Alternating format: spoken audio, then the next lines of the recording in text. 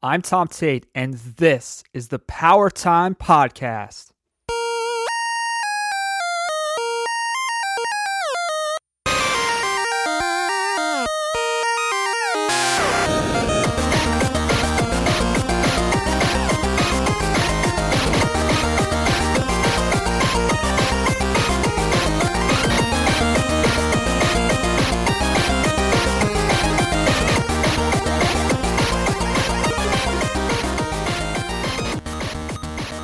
Hey, what's up, Power Players? Tom Tate here. I am your host and guide. We are back for episode number 3 of the Power Time Podcast. For those just tuning in for the first time, the Power Time Podcast is an exploration through the history of Nintendo, one issue of Nintendo Power at a time.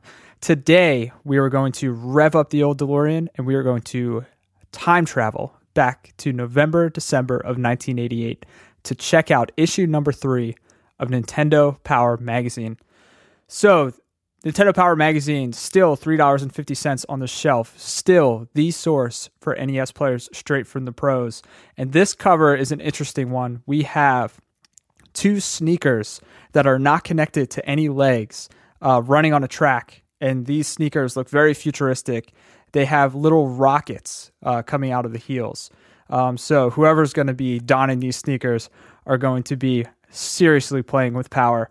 The cover story for issue number 3 of Nintendo Power Magazine was, of course, Track and Field 2, the sequel to Track and Field.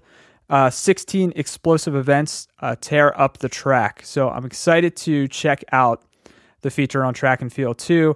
Very, very strange cover. And we'll talk a little bit about what I think should have been on the cover for this particular issue. But we'll get into that in just a bit. Also, we have Captain Nintendo video superhero fiction feature. I'm excited to see what that's all about. Certainly, probably a callback to Captain N, which was a cartoon that I don't believe was on the air at the time of this publication, but this might be a precursor, so we will check that out as well. And we also have more Blaster Master, plus a fold-out poster. Nintendo always promoting their fold-out posters. And we have a gigantic holiday giveaway. So if you were a Nintendo playing child in 1988, you no doubt had Nintendo titles on your Christmas list or your holiday list this year. So you would certainly be interested in this gigantic holiday giveaway and really begging mom to pick up this issue of Nintendo Power off the shelves so that you can enter. So a little light on the cover stories, if you ask me. We have one featured game, Track and Field 2, which I guess was exciting back then. I don't have too many memories playing it. Captain Nintendo, not too sure what that is, just based on the cover. And more Blaster Master, which of course was an amazing game, but was covered briefly in the previous issue. So we'll get into this issue again. It feels a little light.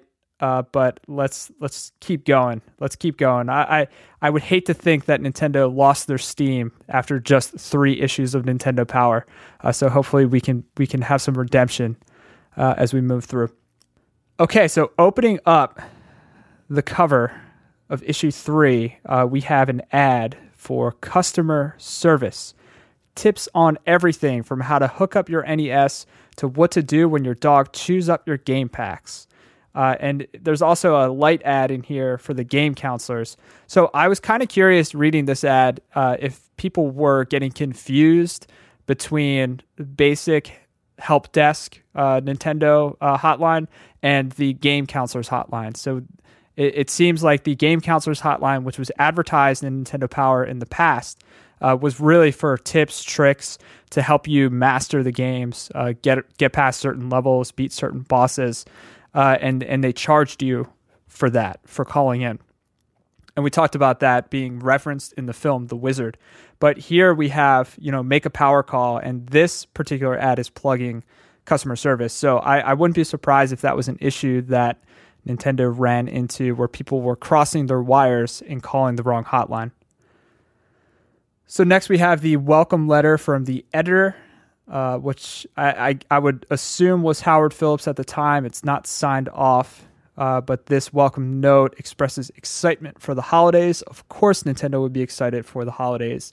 1988, Nintendo was certainly peaking in terms of being a craze, at least here in the US. So there was plenty of merch and plenty of titles to sell. There's some talk of Track and Field 2. 2 RPG reviews are teased in the welcome note, not mentioned on the cover, but we'll check those out. And there's some mention here of some of the other pieces of content in the issue, but we're just going to jump right into it. And I also noticed here the official seal of Nintendo, which starts to show up on all of their main first-party products. And that seal absolutely goes a long way in future marketing for Nintendo, being that official seal of quality.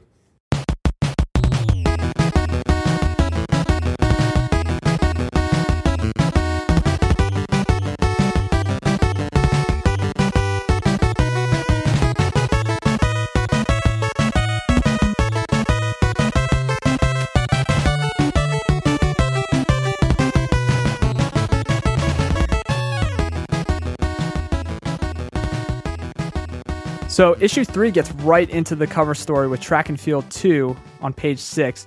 Track and Field was, of course, released by Konami in 1988. It was a direct sequel to Track and Field, which was originally an arcade title.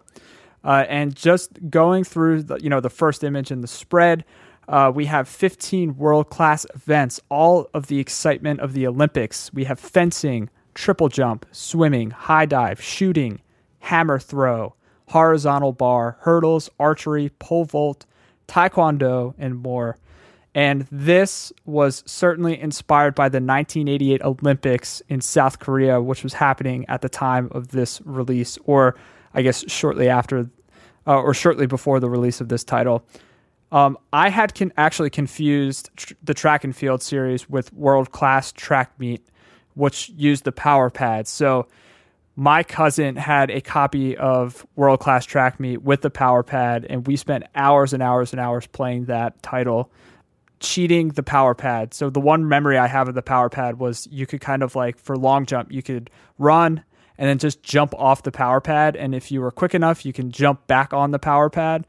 You would be able to successfully do a very impressive long jump, simulate it without actually jumping up in the air.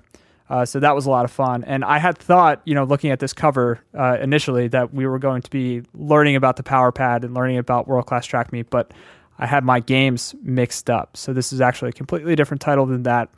I'm hoping that we cover the power pad in a future episode, because I had so much fun with that.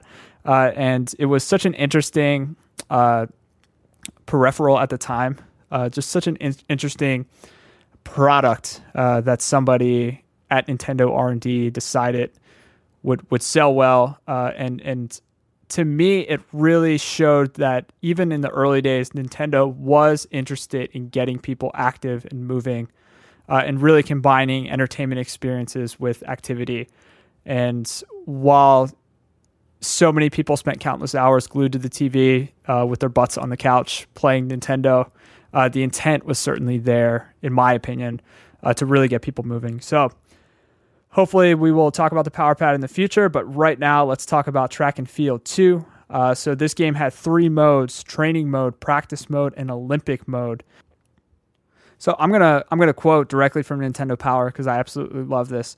Konami Airlines jets you to the Olympic Games in a special 747, landing just in time for the opening ceremonies. So I thought that was pretty hilarious, and they actually have a screenshot here of an airplane.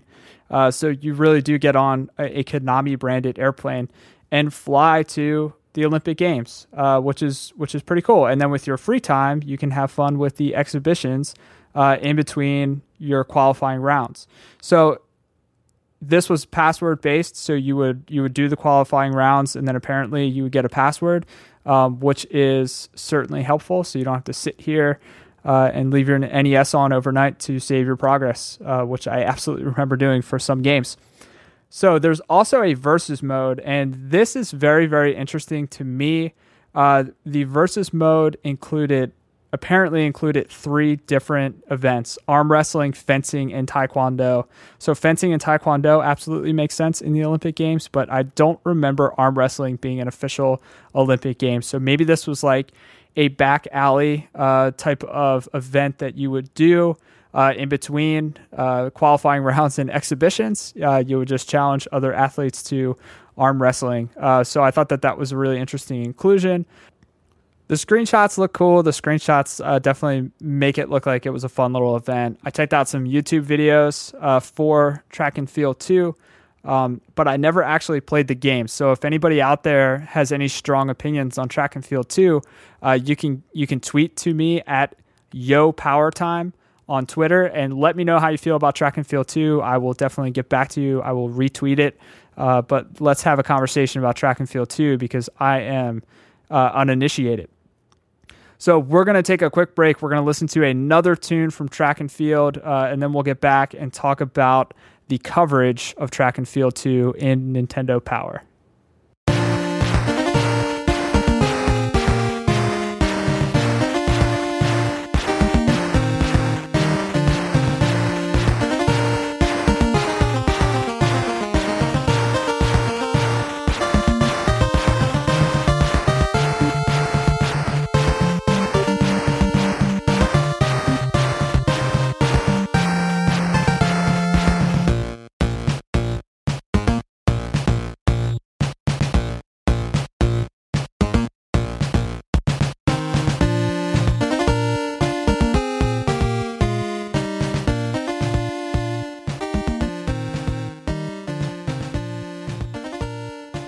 So the issue then goes directly into strategy, providing full-page tactics for fencing, triple jump, freestyle swimming, high dive, clay pigeon shooting, hammer throw, taekwondo, pole vault, canoeing, archery, hurdles, and horizontal bars. So, most of the events are covered here, and that's a whole lot of strategy. So we actually see an image of the NES gamepad, the controller on each of these, with kind of a diagram of what the A button does, what the B button does, how the D-pad interacts with both. And then you have tips on how to really excel in these specific events. Here's a quote from Wikipedia that I found really interesting about Track and Field 2. A common problem players had with the game was that many of the events required a power meter to be built up by rapidly pressing the A button, then releasing it with the B button. Many players could not press the A button fast enough to build up enough power, though it could be done with a turbo controller or using a method similar to stringing a guitar by holding the controller against the player's chest or a flat surface and using the thumb and index finger together, running them rapidly across the A button. So it's amazing to think about the things that people did to successfully compete in these titles, even things that were painful or required you to do weird stuff like emulate stringing a guitar. And this totally reminded me of when Mario Party 1 was released on the N64. So if any of our listeners remember when that title was released on N64, there were these mini games where you had to rotate the joystick, and in order to do so, you had to rotate it so quickly to win. You really honestly had to do it so fast. I can't even imagine that testers thought that this was a good idea. So people would use the palm of their hand to do it.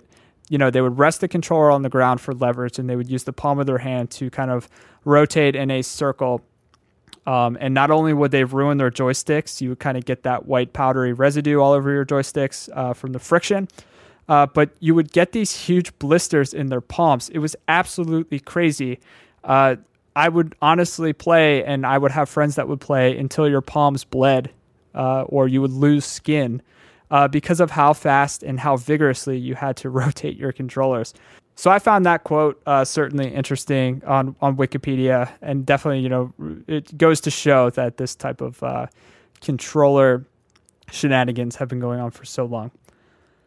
So we're going to wrap up Track and Field 2 here. Absolutely, there's more research I could have done. There's more that could have been said. Again, I did not play Track and Field 2 growing up. I did not retroactively go back and play it. Now, if any listeners want to have a conversation about it, definitely tweet at me at YoPowerTime.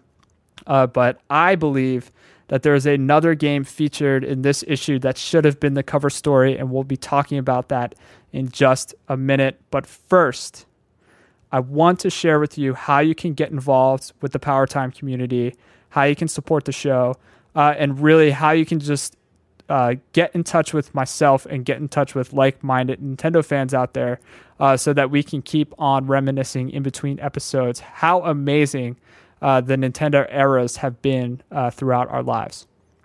So we'll be right back after that.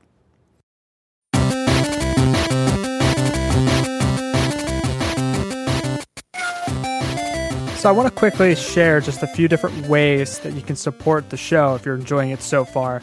The first way, probably the easiest way, is just to subscribe through your favorite podcast app so that you can keep coming back, keep listening, and keep giving me feedback so I can improve the show. If you are enjoying the show, another way that you can support is to leave a review on iTunes. That definitely helps me attract more listeners, but also if you leave me feedback, that will also help me improve the show as well. And finally, if you are absolutely enjoying the Power Time podcast and you know that you are a super nerd just like me, and this is the absolute best outlet for you to get your retro Nintendo fix, check out Power Time Unlocked at powertimepodcast.com/unlocked. Join the community, make some new friends, and then go tell all your current friends, and we'll have fun.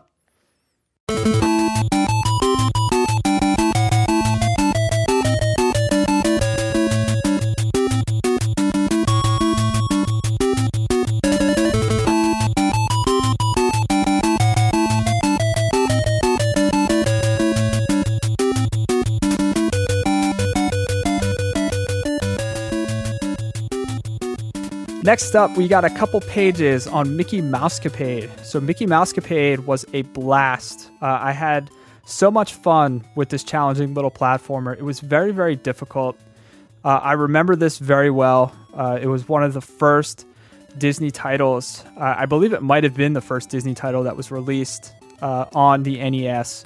And of course, I was a big Disney fan back in the day, so I was excited to pick up a copy of this.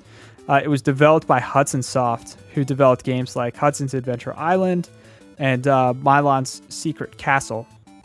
But it was actually published by Capcom, and this is huge historically. So Capcom in the NES and Super Nintendo days were probably short, next to Nintendo, my absolute favorite developer during this time period. Mostly because of the Mega Man and Mega Man X series, which are my absolute favorite games growing up, still to this day, but also because of some of the incredible games that they made in partnership with Disney.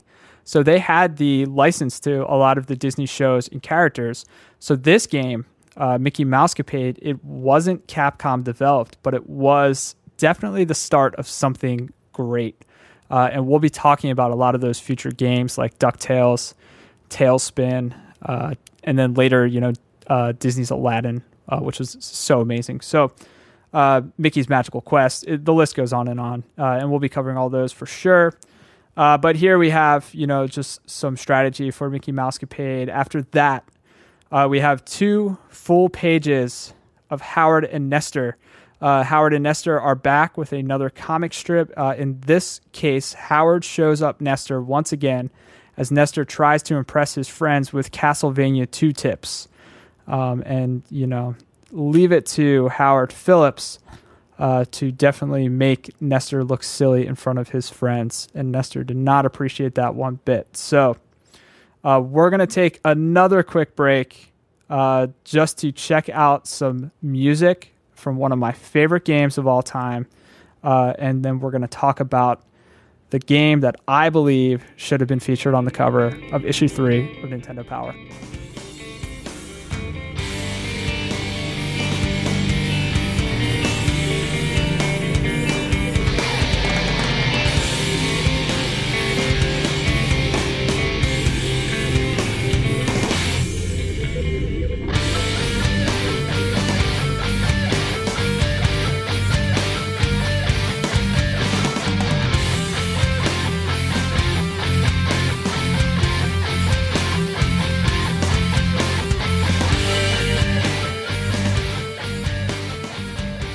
So the next big feature in this issue is Blaster Master, and here's a direct quote from Nintendo Power.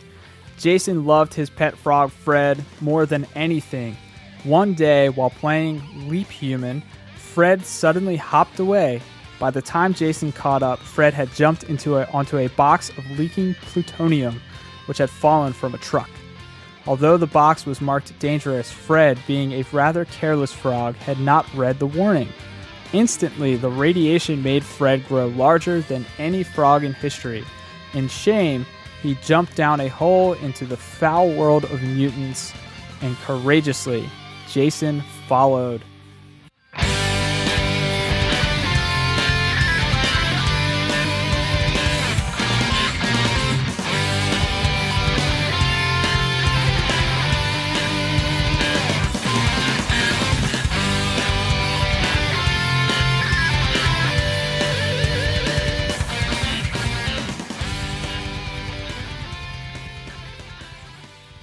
Over the next few pages, we get a lot of background and game maps to help you get through Blaster Master's first 2 stages. There were 8 stages according to Nintendo Power, and there's a page that outlines how the stages were weaved together. So if you played through Blaster Master, you'll know that the levels in Blaster Master weren't entirely linear. You could sort of backtrack, and you had to kind of progress in a zigzag sort of way. And there's a map here that shows you how everything was interconnected. So I'm really, really surprised that Blaster Master didn't get the feature spot in this issue. I guess I'm not totally surprised. This was around the time of the Summer Olympics. I'm sure Nintendo Power, from a marketing standpoint, was trying to show variety with the sports cover. We had some action adventure covers in the past with Mario and Castlevania 2. We will have action-adventure covers in the future, coming up with Zelda and Ninja Gaiden. I guess it makes sense to mix in some sports, but because we didn't go so deep into Track and Field 2 in this episode of the podcast, I'm going to give just some background on Blaster Master by Sunsoft, because I think it's historically just a great NES title, not just the music and the graphics, but the gameplay. I mean, this is just such a fun game to play, and it certainly set the stage for a lot of top-down games that would be released in the future, which we will talk about, of course, in future episodes as well, kind of beckoning back to Blaster Master. So this game was originally developed in Japan under the roughly translated name Super Planetary War Records Meta Fight. It was released in November of 1988, and Blaster Master introduced 2 styles of gameplay. We had the 2D platforming, but then we also had this top-down perspective. And the top-down mechanics remind me a little bit of TMNT, so the original Teenage Mutant Ninja Turtles, where you can drive around in the party van, but you can also hop out, walk around on foot, though being on foot was always way more dangerous than if you were just in the van. So that whole mechanic, and TMNT was released after Blaster Master, and we'll talk about that because it does get a cover issue of Nintendo Power in the future. But Blaster Master also had, as I mentioned, this non-linear style to it. So you return to previous levels to advance to new areas. And the top-down dynamic later inspired a lot of Sunsoft games. So we have Gremlins 2 and Fester's Quest, 2 games that are based on movie licenses. Gremlins, of course, Gremlins, and then Fester's Quest, based on the Addams Family, took a lot of learnings from this top-down dynamic, and you'll see that gameplay referenced there as well. So Blaster Master was created by Yoshiaki Iwata. Again, I apologize for all Japanese names. My Japanese pronunciation is terrible, so I'm just going to push my way through. The music and graphics in this game, they were absolutely top-notch for a 1988 title. In fact, Iwata is quoted in saying, "The goal was really to try to pull off the best graphics on the NES to date. Simple graphics were more or less the standard on the NES at the time. But I had this firm belief that it was possible to do something better, something prettier. I feel like we pulled it off, and we were able to show people that it could be done on the NES, what could be done on the NES. And I would agree with that. I think, the intro to Blaster Master looks really, really good. And I'll try to find a video and link up a YouTube video in the show notes of the intro video, because I think it's worth watching. It really set the tone and set the stage for the game, and really pushed graphically the NES specifically in a way that other games will reference in the future. Overall reception for the game was super positive. Mostly reviewers praised the unique game styles and the merging of multiple gameplay mechanics. So as I mentioned, we had top down, driving in this armored vehicle. You can get out, walk around. But then there was also like a 2D side-scrolling element too. The exploration aspect is certainly referenced in a lot of reviews as well. The non-linear nature of the game was praised. But the biggest issue that reviewers had was the difficulty. So there are no passwords in Blaster Master, and there's no ability to save your progress. So you had to finish the game in one sitting. Or as I mentioned earlier in the episode, you had to leave the NES on for long periods of time. And I definitely remember doing this myself, and I remember other people doing it. It wasn't totally uncommon, but I'm curious, what that did in terms of power consumption and just the general health of your console. So the level of challenge, getting all the way to the boss with no continues in one sitting, was part of the NES experience. I definitely believe that. It was really the challenge of these games were you had limited amount of lives. Most games really early on had no password system, and that was part of the experience, getting all the way to the boss. But the absolute greatest frustration in any Nintendo game is getting to the boss with low health and maybe 1 or 0 lives left in a game that didn't have passwords, limited continues, and dying at the boss because it was just so much wasted time. But again, this was the NES experience as I remember it. Games were difficult. They were meant to be difficult, and that was part of the allure. So here's some more music from Blaster Master, this time from legendary NES tribute band, The Advantage.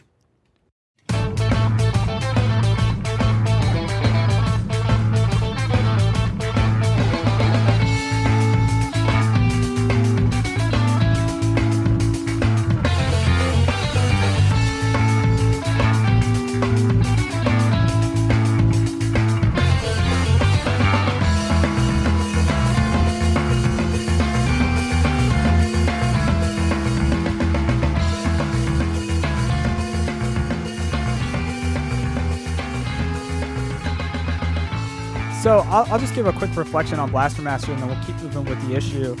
I, for one, played a lot of Blaster Master. This was definitely a title that I rented a lot. I don't think I owned a copy, but I remember the cover art on the cart, and I absolutely remember renting this game a ton.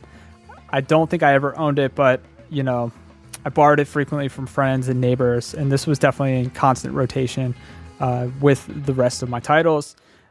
Blaster Master itself left a pretty decent legacy. So it yielded a Worlds of Power novel, which was, and we'll probably talk about this too in future episodes, it was a series of NES-inspired kids' books published by Scholastic, and I had a couple of these. They were so much fun. And an interesting fact about those was they were actually started by, one of my marketing gurus, Seth Godin, somebody whose blog I read quite frequently just to learn about business and marketing in my professional life. So I was really, really excited to see that he was the original ideator of the Worlds of Power novels. And Blaster Master received a couple sequels. So there was a direct sequel on Genesis. There was one being developed for the Super Nintendo, but it never actually was released. And a couple of Game Boy games came out, and then a PlayStation title. But if you really want to play Blaster Master, I recommend playing it in its original incarnation. If you want to check it out in 2016 or beyond, you can pick up a copy on the Wii Virtual Console or the 3DS Virtual Console. So it's easy to get a hold of. I'm thinking about doing it myself. There's also Blaster Master Overdrive, which was released as a WiiWare downloadable title in 2010. So this was a reimagining of the original NES title. It's not quite a remake story-wise or level design-wise, but it's just a reimagining, borrowing a lot of the same elements from the first title. We also have, kind of built in here a powerful gift ideas ad, and we'll talk about that in just a minute. But before we get there, there is a beautiful Blaster Master pull-out map and poster featured in issue number 3 of Nintendo Power, which I wish I had hanging up in my office right now. So as I mentioned, there is a whole section dedicated to powerful gift ideas. So we are looking at the Nintendo Power issue that was released right before the holidays in 1988. Nintendo merchandising was certainly on the rise, and there are a lot of interesting products that are being featured here. I'm going to share a few with you now. We have a control deck carrier, which was basically just like a little nylon zip-up bag for you to put your NES when you wanted to travel with it. Anticipation for NES, which was a game based on Anticipation. Nintendo athletic wear. So we have these little Super Mario tracksuits, which look pretty cool, certainly fitting for the track and field issue of Nintendo Power. Game pack organizer. We have a slumber bag, not a sleeping bag, but a Mario 2 slumber bag. Super Mario lunchbox. We have remote controller, which was a wireless NES controller. Nintendo baseball caps. We have a game pack carrier. So if you want to travel with your game pack, your game packs, you could do it. Nintendo pajamas, Super Mario bedding, which I think I had, not the ones that are featured in this issue, but I certainly had Nintendo bedding at some point. We have roll and rocker, which looks like some type of floor-based controller that I don't recall. Nintendo beach towels, action figures, a Mega controller, which is a third-party controller. We have Nintendo underwear. So if you want some Super Mario Brothers undies, you can get them. If you really want to class it up, they have Nintendo suspenders, Nintendo backpacks just to get ready for school, Nintendo stickers, a Mario rain slicker. So if you want a red plastic rain jacket, you could definitely pick up a Mario rain slicker. And then finally, we have Nintendo shirts, a collection of shirts and pastel-colored tank tops to show off your love of Nintendo titles. So up next, moving on, we have a section on RPGs. And the first opening to this section is a question. What is an RPG? So we have to remember we're in the early days of console, home-based console video games at the time. So, genres like RPGs needed to be defined and explained to this new audience. So here we have an explanation of what an RPG is. We have some cool 80s fantasy art here, which is super awesome. It's reminiscent of some of my favorite heavy metal album artwork and, some of the early fantasy novel artwork that I grew up on. And the two games that are discussed in this issue are Ultima and The Legacy of the Wizard. So Ultima is a traditional RPG from developer Richard Garriott. This NES title is actually a port of Ultima 3 Exodus, and it had a job system. You could choose from 11 occupations: cleric, fighter, barbarian, paladin, lark, etc. Lots of RPG elements referenced here, getting gold, buying items, upgrading weapons and armor, and there's actually a shifting of the moons, right? So time changes in the game affected gameplay. So up next, we have Legacy of the Wizard. I'm going to read this little blurb verbatim. Long ago, the inhabitants of a small village lived in the shadow of an evil dragon. One day, a wise old wizard from the north conjured up a spell that froze the dragon in a painting, which was buried deep in a dungeon. So after that, there were years of peace, but then they sensed a reawakening, and that's where your journey begins. So we have this sleeping dragon that is about to reawaken. So according to Wikipedia, Legacy of the Wizard is an installment in Falcom's Dragon Slayer series, and this is one of only 3 Dragon Slayer games that were actually localized outside of Japan. So the game was an early example of an open-world, non-linear action RPG that combined action RPG gameplay with what would later be called Metroidvania-style action-adventure elements. That's how we know it today. And it was based on Dragon Slayer 4. So this was actually released in 1989, April of 1989. So it'll be a while before gamers actually play this game that's being featured. So this is pretty awesome, but it includes a password feature, and that's definitely something that they highlighted in this issue, and they would have to continue to highlight because games were so challenging, and RPGs specifically really needed access to those password features. So this looks like fun. I might have to check out Legacy of the Wizard at some point. I'm going to add it to my list. But moving on, we have Counselor's Corner. First up, we have Metal Gear. So Counselor's Corner is basically an FAQs where you can ask game counselors questions about your favorite games. The question about Metal Gear, how do I earn stars? Where is card 7? How do I get the rocket launcher and compass? How do I get through the maze zone? So all of these are answered. Rambo, how do I destroy the flying fortress? What I like here is there's actually profiles of the anonymous agents. So Agent 684 became a game counselor February 1st, 1988. His hobbies include golf, computers, writing fiction, fantasy stories. His highest game score was in Bases Loaded. I love this. 36-0. That was his highest game score in any game. He won in Bases Loaded 36-0. And his favorite NES game is Side Pocket. So Double Dragon's in here. Gauntlet is also featured. So classified information is up next. Again, classified information was top secret dev codes and cheats. So these were, the codes that you had to input with the gamepads, secret codes like the Konami code. Featured in this issue, we have Gradius, Zanuck, Akari Warriors 2. We have Super Mario Brothers, and we have Deadly Towers. So next up in the issue, we have a full spread on the NES Advantage and the NES Max. Perfectly fitting right before the holidays. These were two very popular special controllers back in the day. And I remember I had the Max, so I actually had one of these. My neighbors had the Advantage. So the Advantage was a flat controller that you set on the table. It was huge. Or you can set it on the ground, and it had an arcade-style joystick kind of protruding out of it. It had really big A and B buttons, 2 turbo buttons, and a slow button, which I believe just rapidly paused the game on and off to simulate slow movement. So this was certainly to emulate kind of the arcade cabinet-style joystick. And then there was the Max, which was a handheld wired controller with curved edges, so it felt a little bit more comfortable in your hand instead of the rectangular, sharp-edged NES controller that came out of the box.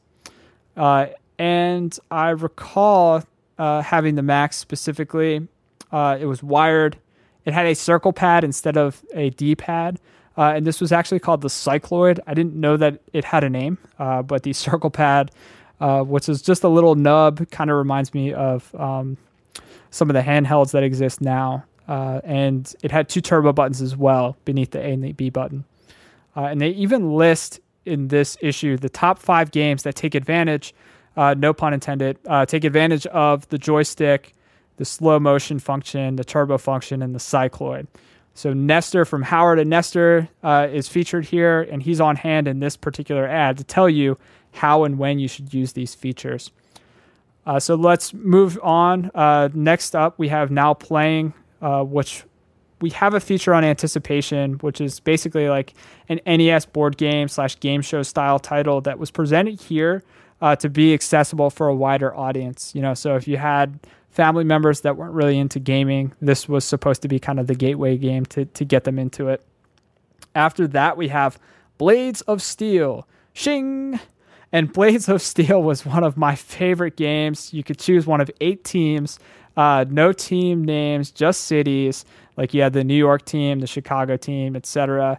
And this was hockey. So if I didn't make that clear with my Blades of Steel introduction, this was a hockey game. It was absolutely amazing. I spent a ton of time playing this as a kid. One of my favorite features as a kid growing up was the ability to fight in Blades of Steel. And at that age, it was really exciting. You could just get into a brawl with another player. I think if you just knocked into him enough times, you would throw the gloves off and you would go into this little boxing segment. And if I remember correctly, there wasn't much strategy. There was a lot of button mashing. And then afterwards, one or both of you would end up in the penalty box. There was an exhibition mode, a tournament mode, a 2-player mode. this was absolutely a fan favorite for sure. Blaze of Steel was just such an awesome game. And the music was great too. And I believe we actually featured some of the music from Blaze of Steel in episode 0 of Power Time Podcast, just as the introduction to the show. So after that, we have Cobra Commando, which is a battle helicopter title, side-scroller, action-adventure where you can defeat enemies and save hostages. Racket Attack, a tennis title, 16 of the top pros in the world. See if you can net the number 1 spot. And up next, oh snap, let's do this.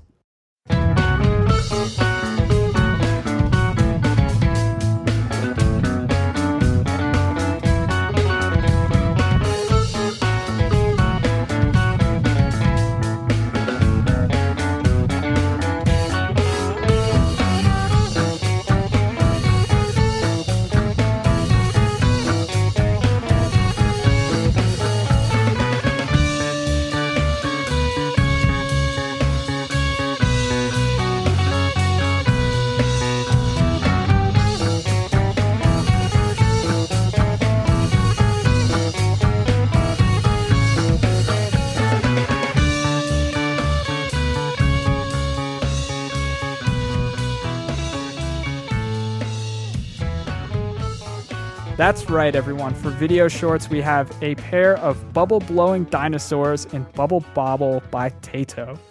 Select Bub or Bob and plow through 113 stages. This is an incredible game, very challenging, hours and hours of fun playing this as a kid.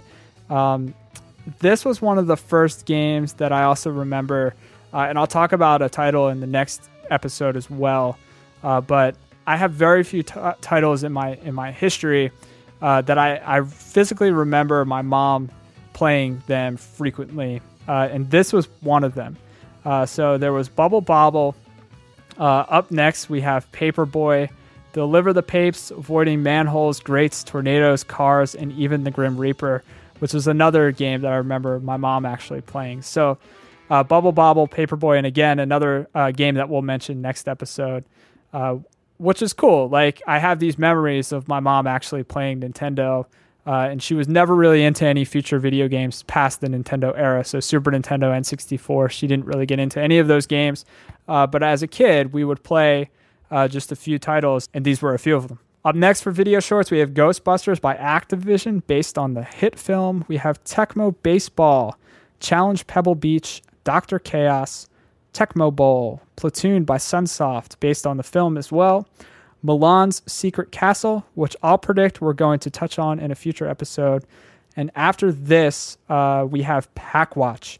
Packwatch is one of my favorite sections. It was a crystal ball into future titles for Nintendo. We have a trio of football titles, NFL Football by LGN, John Elway's Quarterback by Tradewest, and Touchdown Fever by SNK. Dr. Jekyll and Mr. Hyde by Bandai, a cool action-adventure title. I remember renting this game often as well. We have WrestleMania by Acclaim, Hulk Hogan, Andre the Giant, Bam Bam Bigelow, Randy Savage, Honky Tonk Man, and Ted DiBiase all on board for WrestleMania. Hollywood Squares, based on the TV show. The Power Pad, included in the Power Set, but around the corner, it'll be available on its own. So there you go, folks. We're going to catch some information on the Power Pad at some point in the future. California Games and Skate or Die are referenced here. Operation Wolf, Spy vs. Spy, and Spy vs. Spy The Island Caper also mentioned. And we have the NES Planner, which looks into the future, November, December, January, February, and future releases. So notable games here, Marble Madness in January, Who Framed Roger Rabbit in the future releases section. So some of my favorite games are still yet to come. Up next, we have Captain Nintendo. So here's part 1 of what appears to be a straight-up short story about Nintendo, straight from Redmond, Washington, the home of Nintendo of America Incorporated. So characters in this story include Max Powers, Brett Randalls, and Tara Bates. And this reads to me like fan fiction, but it's actually really entertaining, and it feels like a precursor to one of my favorite cartoons, Captain N, where a normal player, just like you or I, gets sucked into the TV and gets to interact with his favorite Nintendo characters. So in short, I don't want to give away too much of the story here in case, of course, you want to track down issue 3 and read it yourself. But there is a freak accident at the Nintendo Research and Development Special Projects Department that gives Brett superpowers while also materializing Metroid's villain Mother Brain in the real world. So there's adventure and insanity that ensues after that. There's a cliffhanger at the end to get readers really pumped for the shocking conclusion in the next issue. Absolutely entertaining, not just as a kid, but, right now I read this part 1 of this story and I thought it was really funny. Super 80s. It has all the right elements that you would expect from a late 80s video game inspired story. So I like this. I actually like this better than the Howard and Nestor comics, this type of, short fiction, just to get people reading. So up next, we have the giant holiday giveaway, and this is just in time for the holidays. Issue number 3's Players Poll ups the stakes with a giant giveaway. Over 600 winners promised, 1 grand prize trip for 4 to Disneyland, 4 days and 3 nights. So if you were a kid, you were absolutely all over sending in your postcard with the answers to all of Nintendo's questions. You can get copies of hit titles. There's an NES Advantage on the line here. And then for the remaining 175 winners, a Mod Podge of titles that you could choose from. So you had options there. All you had to do was fill out a postcard letting Nintendo know a ton of information about you and your favorite games. So the most anticipated games, what you'd like to see in Nintendo Power in the future. Again, I'll say this over and over again. This was just genius market research from Nintendo. Really, really fantastic market research. So they were able to collect all this information from their readers. Just really, really smart. After that, we have NES Journal, video game happenings around the world. We have a profile on Wooz, W-O-O-Z, a 12-acre amusement park in California. And this was an amusement park built around mazes. Lakewood, California, they had their first annual RBI baseball tournament. I think this is hilarious, and I think it would be really, really funny if, in 2016, this was still going on, and I can go to Lakewood, California, and check out, which I guess would be the 28th annual RBI baseball tournament, which would be really cool to see. Dr. Power's 10 telling questions. This was a little quiz that you could take to see how big of a gaming fanatic you were. After that, we have a celebrity profile with comedian Jay Leno, who was then the Tonight Show guest host and Doritos commercial star. So that's what he was known for at the time. We first learned of his interest in the NES when he called asking for help on level 7 of Zelda. This brought the game counselors a lot of smiles. They love getting calls from celebrities, and yes, Jay did solve Zelda, both quests. There's not much to do in many small towns at 11:30 p.m. after that second show, says Jay. So I'd bring a Nintendo game with me on the road and play till 3 or 4 in the morning and then crash out. So fun little profile here. I thought this was awesome, just hearing from a celebrity like Jay Leno. Very cool. And it's cool to know that adults, well, I guess Jay was an adult back then, were really into Nintendo. This wasn't just a kid's toy. And maybe this was Nintendo Power's way of exposing that, hey, adults, celebrities like Jay Leno play Nintendo too. After that, we have the Invent the Ultimate Video Game Contest. Howard Phillips, the spokesperson for Nintendo of America at the time, he launches this competition to submit your own game idea. You can win a trip to DC, you can win a party for your class, bonds for college, etc.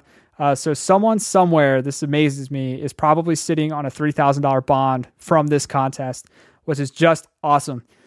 So if you're curious, to see if the winning game, I'm curious to see if the winning games get announced in future issues. We'll see. But, I have to say, I really respect and admire and appreciate these kinds of contests that Nintendo did in the early days, which encouraged gamers to think like game creators and really exercise their imaginations. Again, really put themselves in the shoes of somebody who has the ability to create these worlds and create these adventures and create these experiences. Really good work to Nintendo. But it's very, very possible, of course, that all my admiration is for naught if they were really just trying to get game ideas that they can execute on themselves. I doubt that that's the case, but of course it's always possible with any big business. So after that, we have mailbox letters from the players. So I'm not going to read the entire letter, but there's a letter here from the Happy Hockey Club.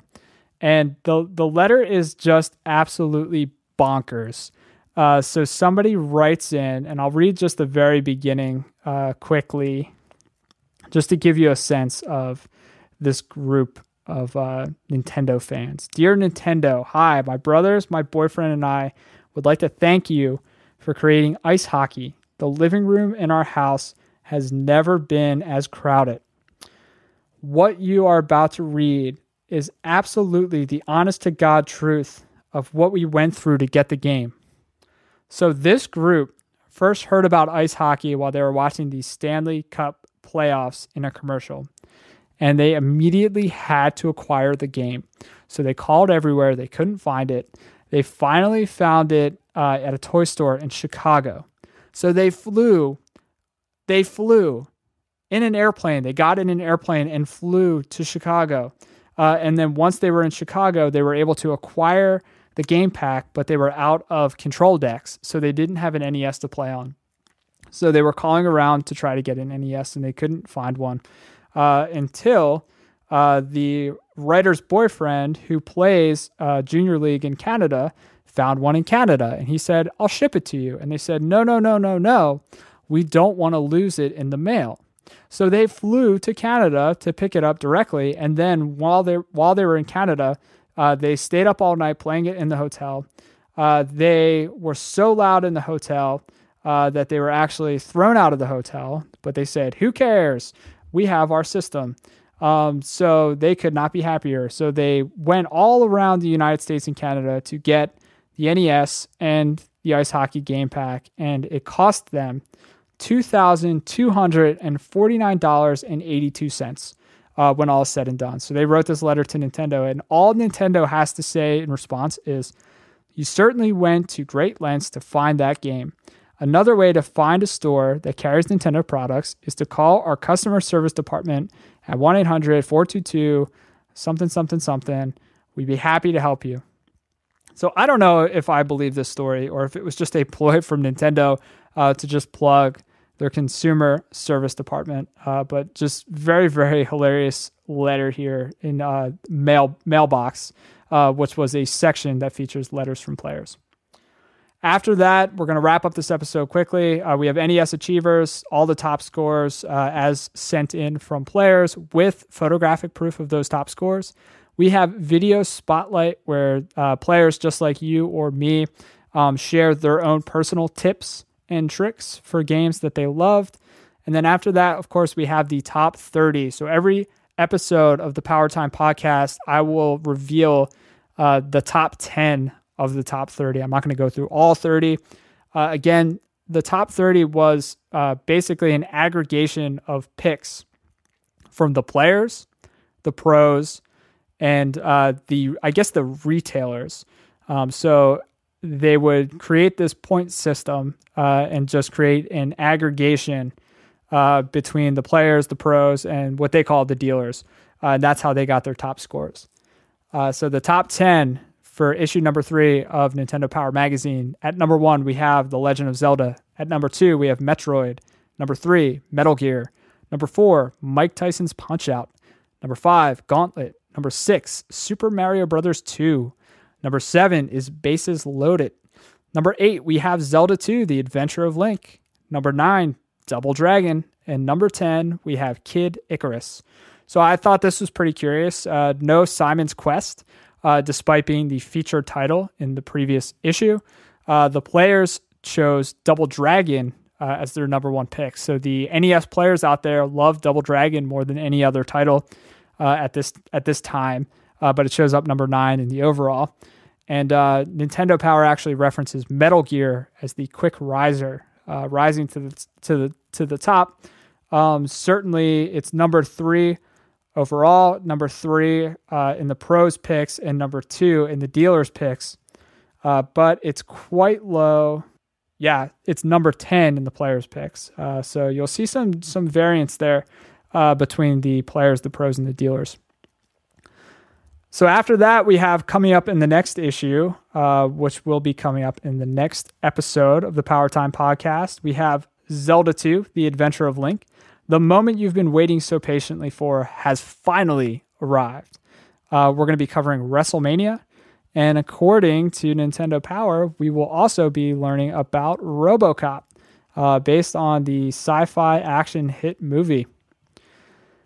The back cover of this issue, to close it out, we have a picture of a Christmas ornament hanging from the tree. And in the reflection of the Christmas ornament are tons of Nintendo products.